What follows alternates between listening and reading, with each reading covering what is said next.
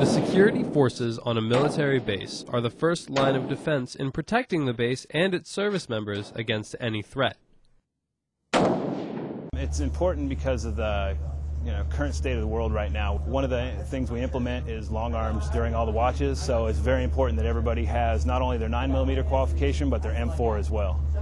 That's why Fleet Activities Sasebo Security Department conducted rifle qualifications on the M4 assault rifle for their sailors.